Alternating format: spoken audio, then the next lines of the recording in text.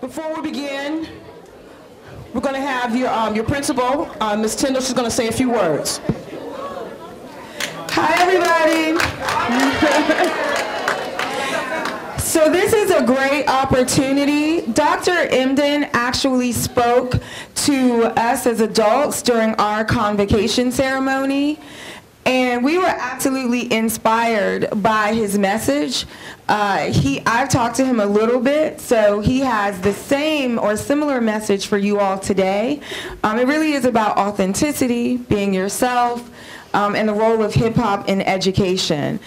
This is a really rare event. And I want to make sure you know the significance of someone of Dr. Emdin's intellectual stature and his passion coming to speak to you today. So I definitely want to just remind you that we're Tech Prep, and we're always kind, and we're attentive, and we are happy about this opportunity. Right? So I'm just going to turn it over to Dr. Emdin and let him have the stage. Let's give him a round of applause and welcome him.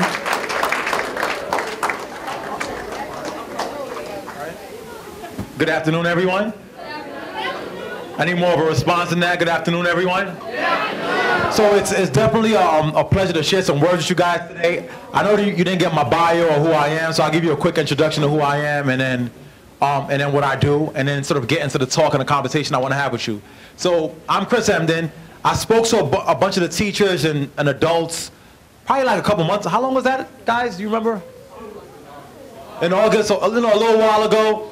And after I shared some words with them, I figured I'd share those same conversations with you guys a little bit on a very different level. I don't want this to be like a speech per se, where somebody's just coming to spit information at you. I want it to be more of a dialogue, so I'm gonna open up the space afterwards to have a conversation with you about some of the ideas I'm putting forth. So the title of what I want to talk to you guys about is called this idea of embracing hybridized identities. So the notion of hybridized identities is like a complex word. So I'm gonna ask you to repeat the word after me. So hybridized. Louder, hybridized. And who knows what the word hybridized means? Anybody? Or the word hybrid. What does hybrid mean? Say it louder. Like a mix. So for me, like, I always pride myself on this idea of understanding what it means to be a hybrid, a mix. So hybridized from a scientific perspective is when you take two different things of different sort of domains, you bring them together, you mix them up, something else pops off, and then that's a good thing. So that's a hybrid. I view myself in many ways as a hybrid. And I feel like the stuff I've been able to do in my work, like in my career as a scientist and an educator, is because of me adopting this hybridized identity. So for a living, I'm a professor at Columbia at Teachers College, and I'm also a fellow at Harvard doing some work in the hip hop archive over there. And I also work with the Department of Energy as a Minorities and Energy Ambassador, and I work with the Department of State as a STEM Outreach Ambassador. So when people hear those terms, those phrases about what I do or what I've been asked to do, they oftentimes don't expect to see a face that looks like mine, or they don't expect to see somebody that has the same kind of background I have, right? So the idea of, an Ivy League professor who does some work, if you just say that definition of what that person is, they don't see me. But beyond all those titles, I always pride myself on just being Chris from the hood, right? So I'm still who I am. And the reason I've been able to do that is because it took some effort to be able to navigate that. And so I just want to give a little bit of insight into how I've been able to form my identity to help me to do the things that I've been able to do. And also be honest with you guys about that process. So I remember being in the 10th grade, maybe 11th grade, I don't remember what year. It was Black History Month. This dude was invited to come to the school. He sat in the back of the he sat in the front of the auditorium. I, of course, was not really about listening to some dude, so I sat all the way in the back. He got up there and was talking about Black History Month and like how we should all focus on Black history. And he named a whole bunch of folks who were like iconic figures in the world of Black America. He was like, what about Benjamin Banneker? You should be more like Benjamin Banneker. And he said all these things, and he probably had good intentions, but as I heard what he was saying, I'm like, yo, son, I'm really not about that life. I say son because I'm from New York. Like, it just doesn't, something about what he was saying didn't appeal to me in many ways, right? And as I got older and went through life, like in my head, I already had visions of what I wanted to do, and who that dude was on that stage didn't really speak to who I wanted to do. What I wanted to be at the time was, like, I wanted to be a rapper. Like, that was my whole goal in life. So all through high school, every battle, I was there. Every cypher, I was there. That was my entire mission. That had nothing to do with what I'm doing now, which is a scientist and does scientific research and sociological research. But anybody said something to me at the time about science, I'd be like, whatever, I'm not really with that. You know, where the cypher at? And so as he was speaking at that moment, all I could think about were my goals. So my goals were these things in front of you, right?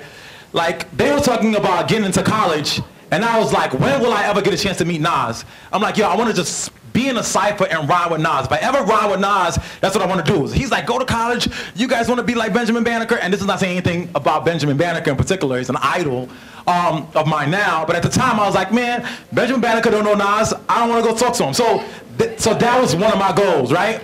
The second goal of mine was to be like in Wu-Tang. So I don't know if any guys, you guys, you know, I'm a little older than y'all, so Wu-Tang's probably my favorite hip hop group of all time. All right, somebody else give me a shout out over there.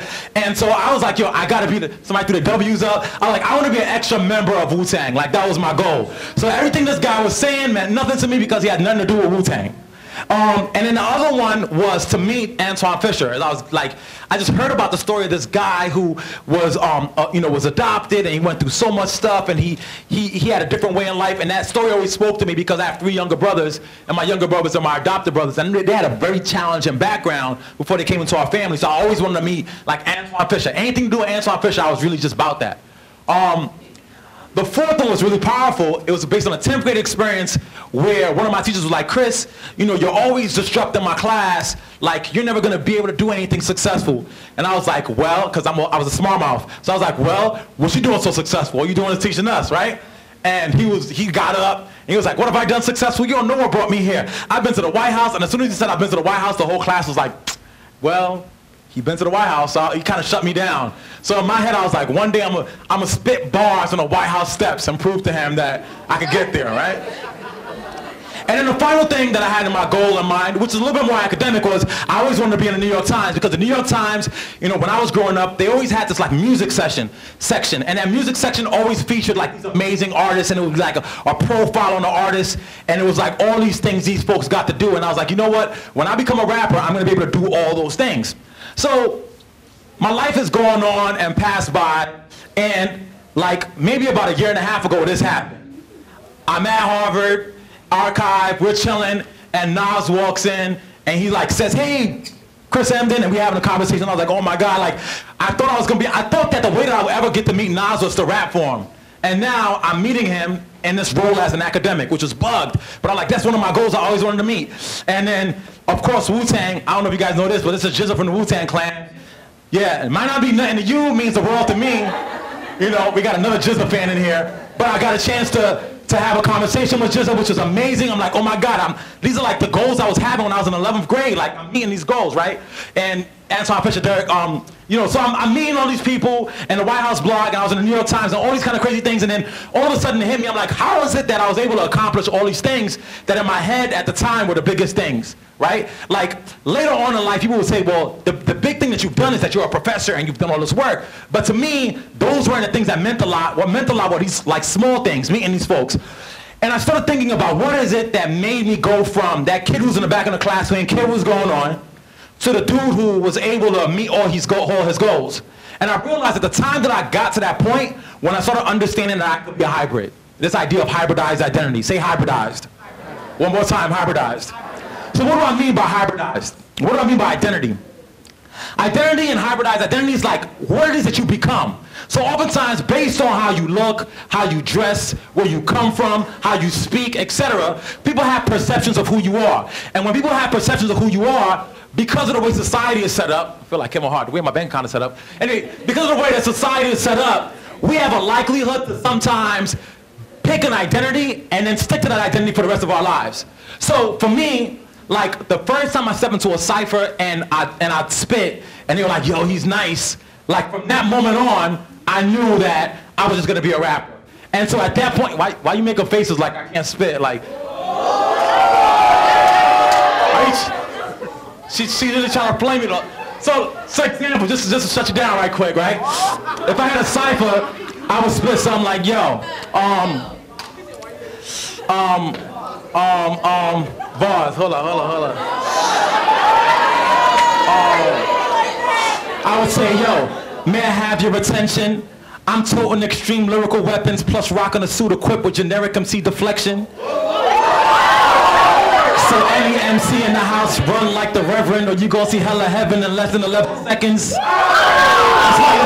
was just because you tried to play me.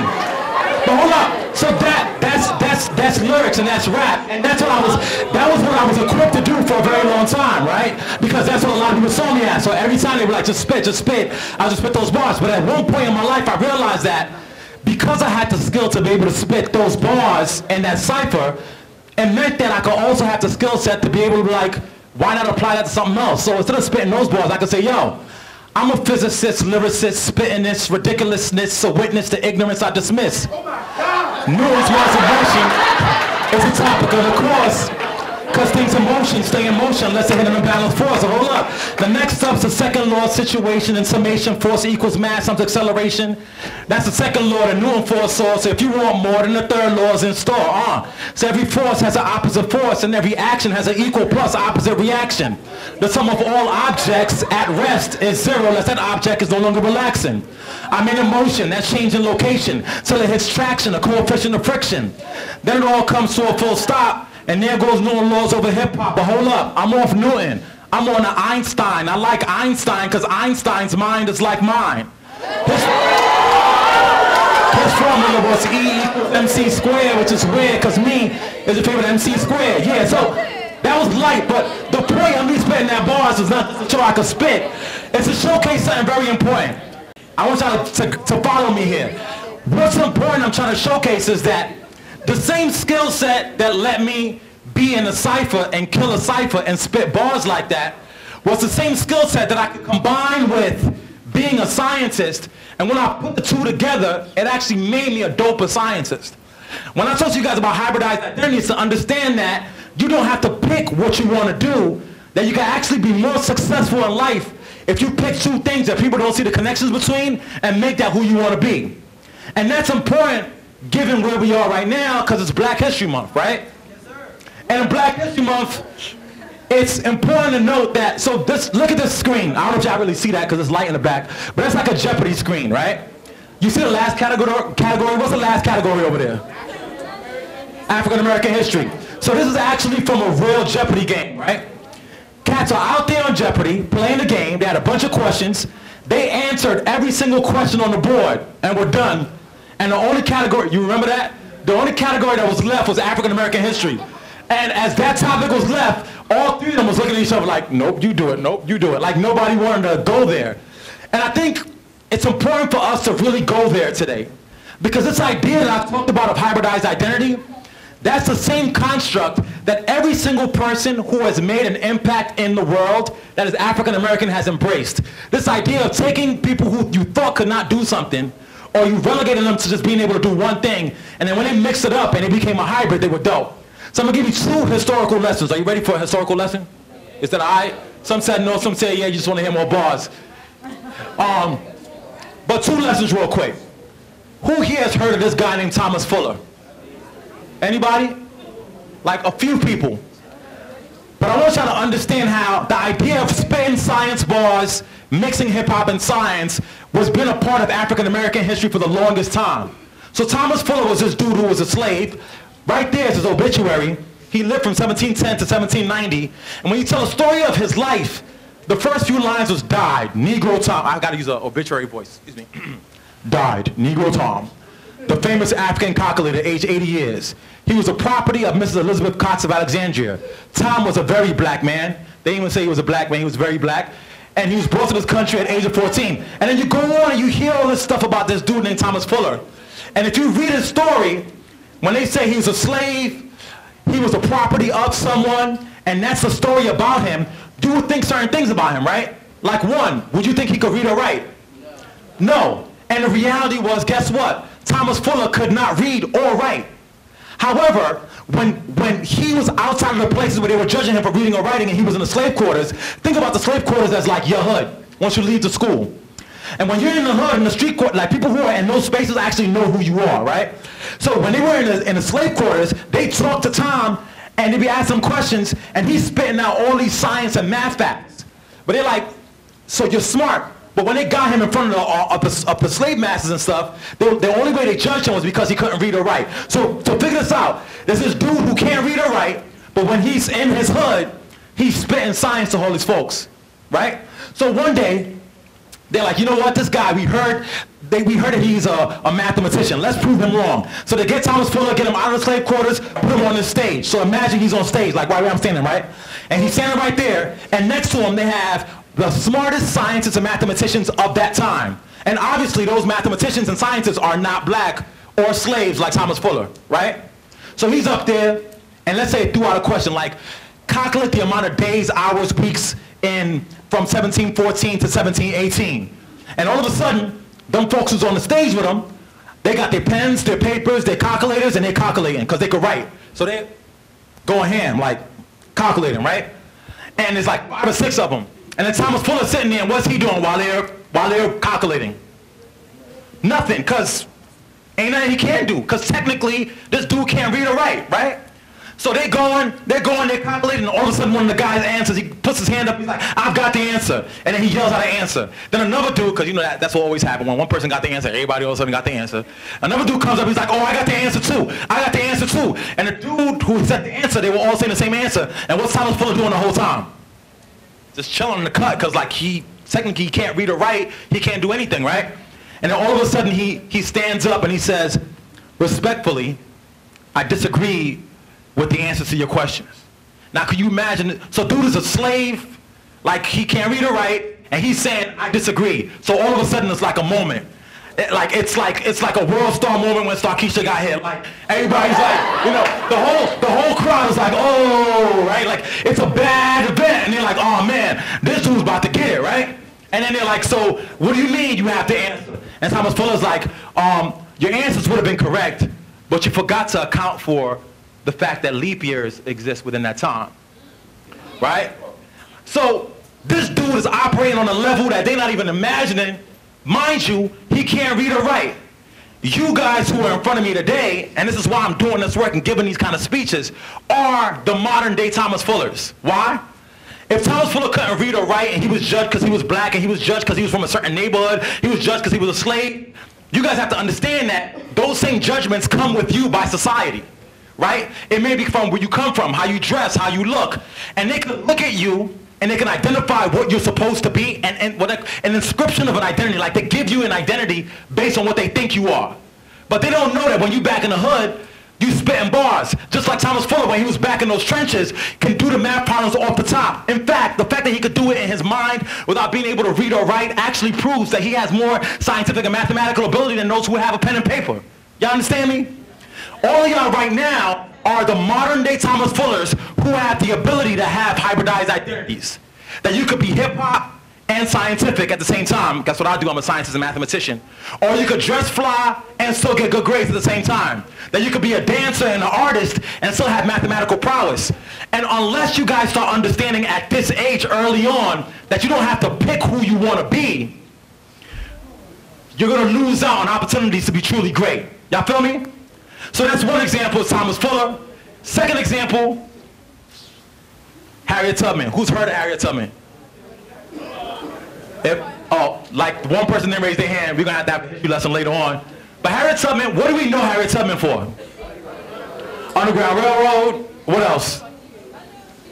Freed the slaves. Now, the fact that, no, she's on point. The fact that Harriet Tubman is known only for freeing the slaves is a good thing, except for the fact that Harriet Tubman was a woman who, without having the ability to take advanced science and math classes, was doing advanced scientific and mathematical work. She was sitting there right there in the middle of just dark night skies looking at stars and figuring out where Polaris is, where the North Star is, using the North Star to guard the slaves north, understanding the ecological surroundings where she's at. Like, she's understanding so much deep constructs. Now, when people describe Harriet Tubman as just a person who freed the slaves, guess what they're doing? They are giving her a singular identity. when she actually has a hybridized identity. I want y'all to get my point. I'm gonna hit y'all with that idea again. And by doing that, what are they doing? They are actually in many ways giving her less of a legacy than she actually is. Right? And so what I'm asking y'all to do today is, in order for you to be able to undo what they did to Harriet Tubman, you've got to actually mix the identities together. And for folks of color, particularly black young people, that's part of who we are in our DNA. So here's my last example, which I love this example. It's just me. Y'all see those images? Can we get them lights again so they can see it? What do you guys see there? Nah, I know how you reacting, how you looking. Like you're like, okay, they got no shirts on, they're sitting there. But let's watch what they do. Hold up.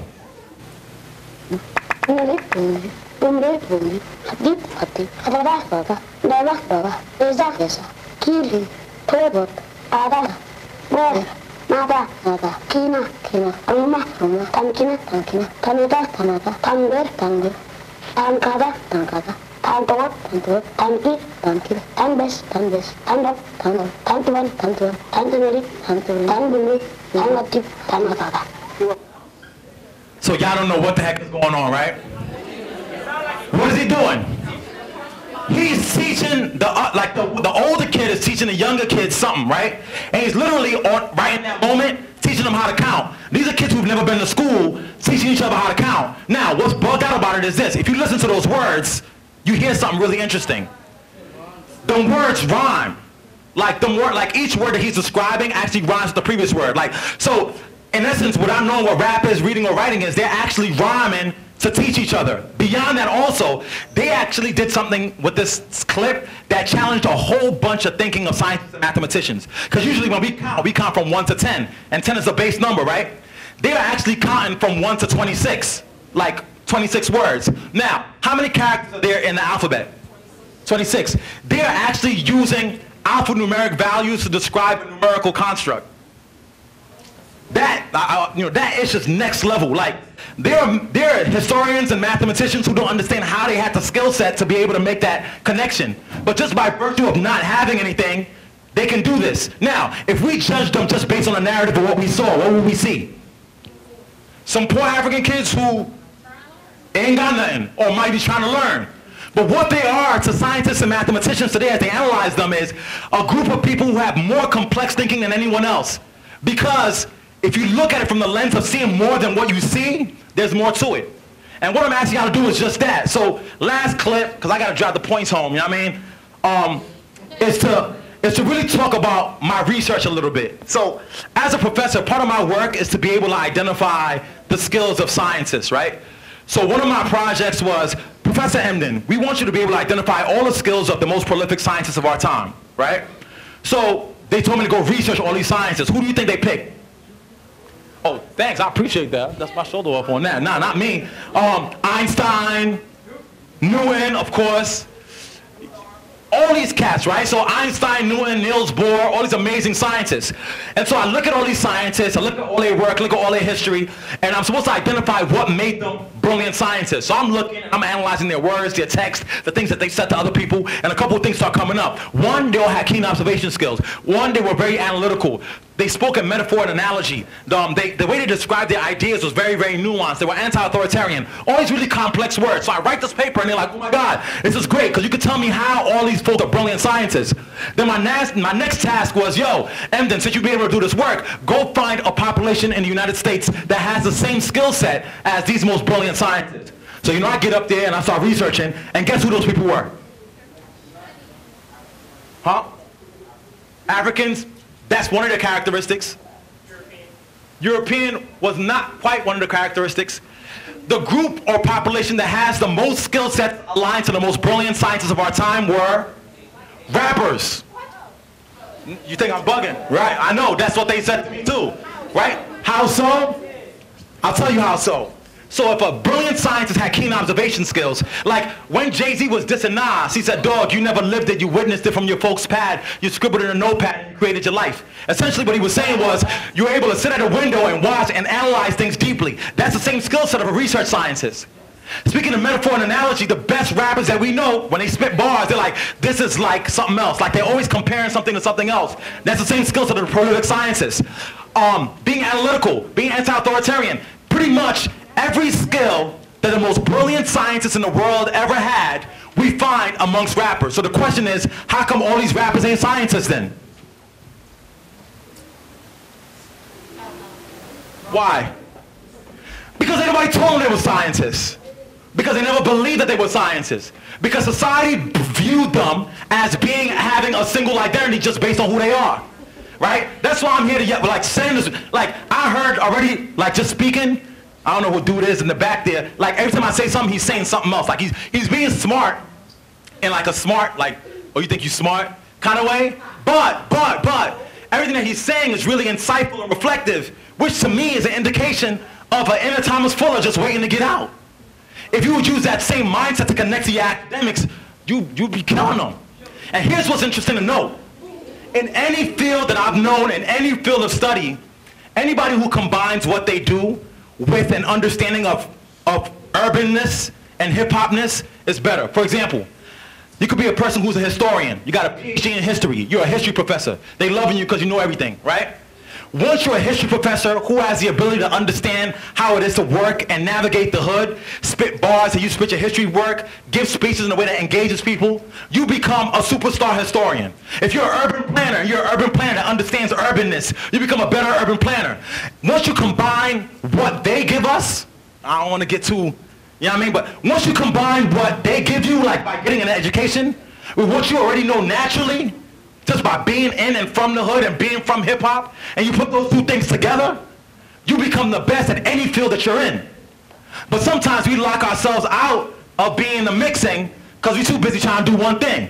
For every rapper I know that's dope and has made it, there's like 100,000 rappers who I know that got skills that can't make it to that level. However, from every professor that I know that's average, but really is about the life of understanding the hood, he's more successful. And so for me, like, you got to be able to mix them up and be, what's the word? Starts with an H. Okay, y'all following a little bit. I'll get you there at some point. So I'm going to close off by, oh, this is just important to know also. Not only am I just saying it culturally, but as a scientist, we've actually hooked up fMRIs, which are frequency magnetic resonance instruments, to the brains of people while they're rapping, to see what parts of the brain get activated. And as they're rapping and freestyling and engaging in hip-hop, we found that the parts of the brain that control learning, attentiveness, and being curious are activated. Meaning as you spit bars, like let's say I spit bars about a science concept, not only am I understanding my science, I'm also learning the information better. And it's not just me saying it, it's actually proven by scientific research. I'm gonna close out soon because I know y'all wanna ask questions. So essentially my method is always this. Whenever you see hip hop and you think of it as parental advisory explicit lyrics, that's what they tell us about what hip hop is. Hip hop is not parental advisory explicit lyrics. Hip hop is progressive educational content. You know what I mean? And let me add that to this idea of social media. Now I'm gonna just give you some information on the low, right? Social media is probably like, so who here got a Twitter? Just about everybody. Who here got an Instagram? Right? Twitter and Instagram is actually the next wave of how you're able to show a hybridized identity. It's a way to carve out who you are. So when I work now, we help in like, I'm part of a process of letting people into my university, an admissions process. And a lot of students don't know that part of the work of checking out who you're gonna get into the college, guess what we're doing now? Not just looking at your grades and all that. We're looking at your social media, your Twitter, your Facebook, or whatever. Now, if your Twitter and your Facebook and your Instagram is all twerk videos and turn it up, I'm just saying, right?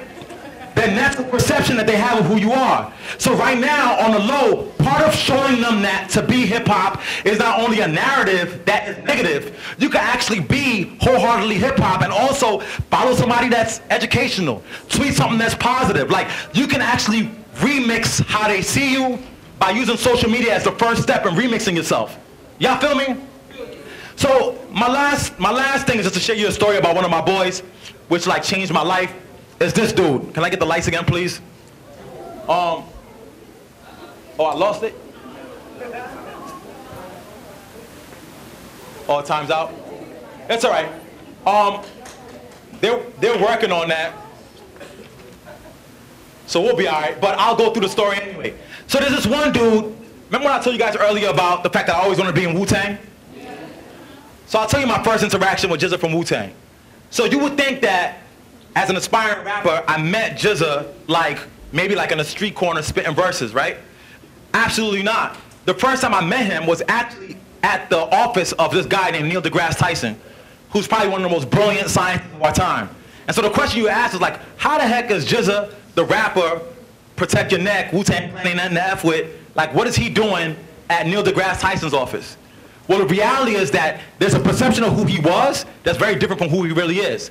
So GZA, I wish I could figure out that image, but it'll come back up.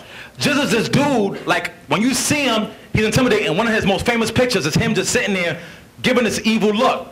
And beyond that evil look, you go back and look at what he's really doing. He's actually into like neuroscience, neurobiology. And I mean, and I'm not neurobiology, astrobiology, astrophysics. And so I'm gonna close out with showing y'all this final story, just to show y'all how brilliant y'all are, right?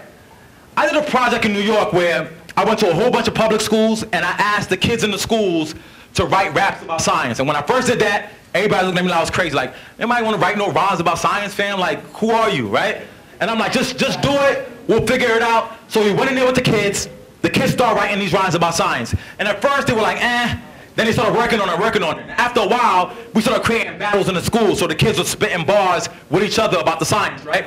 So they wrote. At the end, we had a battle in this big stage, and this one kid won. And he was like, we call him the New York City Science Genius.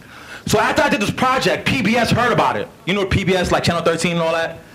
They were like, we want to do our own version. Oh, it came back. Yeah, I almost jumped. So that's GZA, right? But, so that's him, and this is him in his rapper version, with what people expect him to be. But do you know that this dude and this dude is the exact same dude? Same person? And so the question becomes, how do you go from this to this? One, because this is not a full representation of who he is. Like, this was something that was done because the label needed him to do something that was intimidating, and like they're telling him, like, dude, put the images up, growl a little bit more. And people are looking at this version of him and thinking that this is all that there is to him. And they do the same things to you. That's all I want you guys to understand. Like, the same way that people will look at this image and have a perception about who he is, like he's dangerous, he's angry, he's mad, and all that, this is what they do to you. And oftentimes what happens is, when people think about this about us for long enough, we start believing it ourselves. So you listen to somebody who thinks, like, you ever met somebody who he's coming off to you and he acting like he's super thug, and then you see him at home and he's holding his little brother and going to church, and you're like, fam, what happened between the two? It's not that something's wrong with him, it's that somebody has been feeding that dude who he's supposed to be, or who is supposed to be his hero for so long, that he's chasing something that he's not. And a lot of us are now in a problem, like now, 11th grade, 12th grade, trying to figure things out. You're chasing this image of people who people think you are, like, yeah, I'm trying to be fresh, trying to be fly. And my image to you is like, you can chase that image, but don't fall victim to it. And you can mix that up and go from this to that. And so my last story is, when PBS heard about our story, right, they actually ended up opening it up to the world. Like, literally, scientists that got PhDs, you know, you have to be in science for so many years, conducting research, all that. And they said, you know what, why don't you guys write raps about science? So I'm talking about people who have mad experience in science, right? So the kids, these PhDs wrote their science bars, right? And then we took their science bars and then we compared them to the rhymes that our 9th graders and 10th graders and 11th graders were writing. And guess what happened when we compared them? The level of intelligence and the level of brilliance of the science raps of the PhD level folks who went to college for like 13, 15 years, and the 9th and 10th graders were the exact same. You want to know why? Because right now, each and every one of you actually has a skill set to do the science already. It's just a matter of turning it on and being cool with it. And if you do that, you have the skills already in you right now to be more brilliant than somebody that went to school for 15 years to do the same thing. If you realize that, you don't have to pick between one thing and the other, and you can just embrace your hybridized identity. So that's my talk with y'all. I'm done. I'm gonna answer some questions, if you guys have any. If you have questions, come up and answer them. Don't be scared. Anybody got any questions, thoughts? Yeah, you come on up. First of all, I want to say thank you for your time. Yeah. So tomorrow's the SAT for a lot of the 11th graders. And I was actually in the classroom talking to them about how the SAT is structured. Right. So in the concepts of what you're talking about, as far as hybridization, reading, and how it applies to that exam, can you give them some tips to how... Who's taking the SAT tomorrow? All of y'all? Look, what I want you guys to understand about those tests is, so one, those tests definitely will make a decision on how far you go as far as your careers are concerned. But really, what you have to understand about those tests is that it's really just a game. I know I'm saying like it's serious, but it's a game. It's really a game. I wish I came in here early to talk to y'all like in September. Like, look, the SAT is just a game in resilience and resistance. Like, when you're taking a test, you're gonna get to a point where you're gonna be like, yo, all these damn words, I gotta compare this to this, right? And at that point, where you feel like you're most at the point where you're uncomfortable, that's the point where you really gotta go in. Because they're counting on you giving up at that point. Like, that's the equivalent of Thomas Fuller on that stage. And he's on that stage and they're asking him to give the answer. At that point, when them folks shouted the answer out, what do you think Thomas Fuller could have done? He could have been like, yo, it's a little too heavy, fam. Like, all right, y'all win and I keep it moving. Or he's like, nah, this is the answer. So as you take that test tomorrow, you got to go in there with a mentality that you're going to be successful at it, right? And if you go in there with the right attitude, like this is just a game that I'm going to flip it, and then when I flip this, I'm going to go on to higher education and really kill them, that mindset is going to be enough to take you over that hump. Y'all going to be all right. It's a test. It's not a marker of your intelligence. If you go there with the right attitude, you're going to be good. All right? Any other thoughts or questions? I'm seeing some of y'all. I almost see the wheels turning. Like, I see you thinking, which is a good thing. Yeah. That's fine. Only adults can ask questions, which is good. You was right about the usury of Barbara Smurf. It was New York Times had like I'm curious your opinion. Yeah. Nah, it's important to talk about. So, I saw the piece in the New York Times. I mean, look,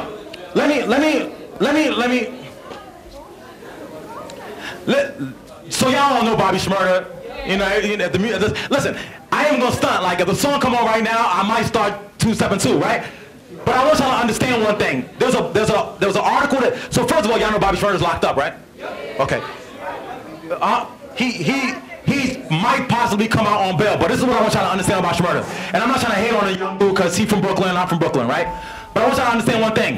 What Shmurda did is essentially what I'm asking you not to do. Not in a bad way, right? But what he did was, he started believing all that they said he should be.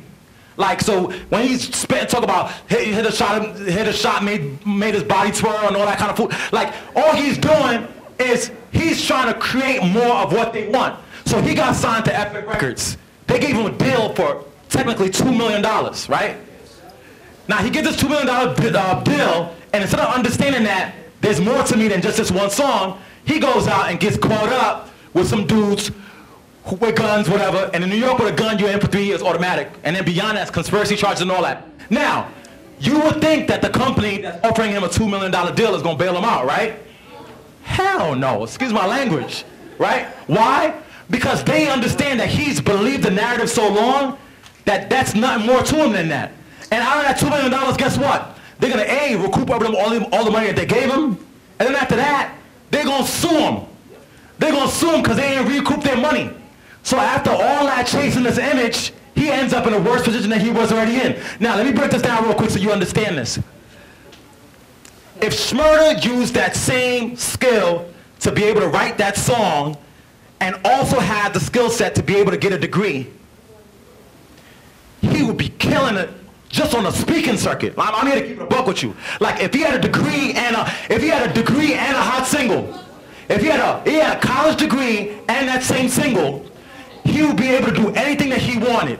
But because he didn't embrace a hybridized identity, that's why he's in the situation you're in right now. Like, when I'm talking to y'all about all this stuff, like, I'm not just, like, I don't want to come up like some preacher dude, you know what I mean? Like, I want to come up to you guys as a guy who I understand anything you've been through, trust me, I've been through it.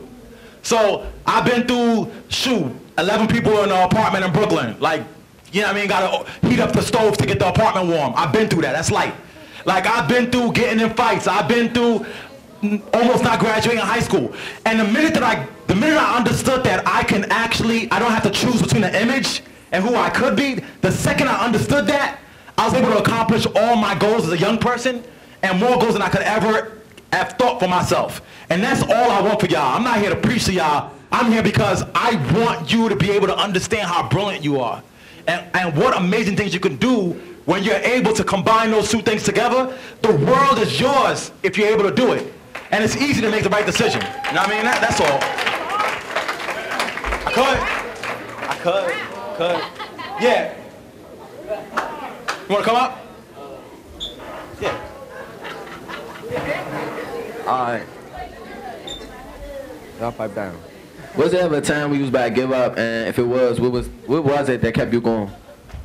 That's a brilliant question. Like, every day you're gonna come up against something that's gonna make you think that you want to give up. Like, that life is full of those. But what kept me going, and I don't want to sound corny or whatever, but what keeps me going to do the kind of work that I'm doing right now is this, like talking to y'all. Because when I was in, so I'll give you an example. I went to RPI for grad school. It's a top science and engineering school. I got to the school, I'm the only black dude in the whole entire program, right? And I'm doing okay, and then all of a sudden, when I realized, hold up, I was never the smartest kid in school. Like, I'm not even here to try to stunt like, oh, I've always been super brilliant. I never was. Like, I could identify kids in my school who were way smarter than me. They got better grades than me. They like, the teachers liked them more than me. But I also remember these kids who, like, let's say somebody gave them a rap album today. Tomorrow, they got the whole album memorized. That takes brilliance. And I'm like, yo, how am I sitting here in this top engineering school, and I'm the only dude here? And there are all these other brilliant kids who don't have the same opportunity. So what keeps me going and doing this kind of work is understanding that hopefully I say something to one of y'all and be like, yo, you know what? Maybe I could try to flip that. And that motivates me. And then also, like, I always stay motivated by hip hop. Believe it or not, like, hip hop always motivates me. Like lyrics, like when Kanye West was like, I could let the dream killers kill my self-esteem or use the arrogance as esteem to power my dreams. I'm like, ooh, I'm gonna get them. Or even when I was writing my dissertation, a song like Every Day I'm Hustling by Rick Ross. Even though Rick Ross is a fraud, I say it on camera, right? But he's talking about hustling to sell weight, which will get you locked up. And I can hustle to get this degree to get me more bread. You know what I mean? So I take those lyrics that are put in a negative context and apply that to something in my life to be positive. And that's how I make it through sometimes.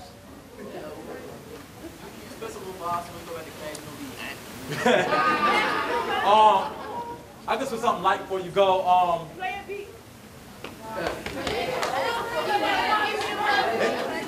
How are we on time? We decent on time. Somebody got to be beatbox. Anybody beatbox out here?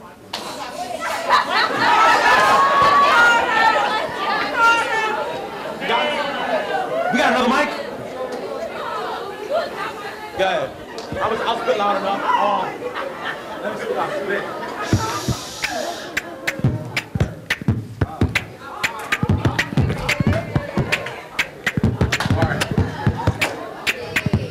Any cat who try to hate on me, I simply say sorry. You couldn't harm me or disarm me with the U.S. Army. You already sorry with the body of army, probably improper, then awkwardly got me locked in mediocrity. Black Socrates, I flash paper that's green like broccoli. Cats so probably with the intention to body me. I'm sorry, G, you can't beat me. Check this. Before you vote on me, write a death wish, and that's it.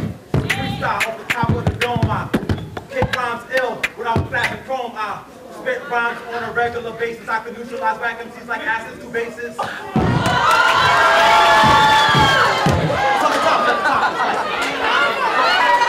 Thank you guys so much for having me. Also, before you leave, look, and I mean it genuinely, if you want to stay in touch with me, I'm always available to give advice, to have a conversation with, whatever it is. So, matter of fact, my social media. Money, because you talk about scholarships and getting scholarships and what real money is. They have this perception they don't invest in themselves. The money is not going to come to them. Look, look, we could talk about money. I'll mention that. That's my Twitter and my Instagram if you guys want to stay in communication. And the hashtag I use is hip hop ed. And one of the instructors just told me to talk to you guys about money. Like, really quickly. So, look, let me tell you one thing that I found in my life, and it may not apply to you. If you do what you love and you do it with passion, money will always come. Anybody who chases money who just chases empty bread, that money comes and it goes. If you do what you love, it always get replenished. You know what I'm saying? And so if you do what you love and do it the right way, you're always going to be fine. All right? Thank you guys so much, and I hope to stay in touch with you guys.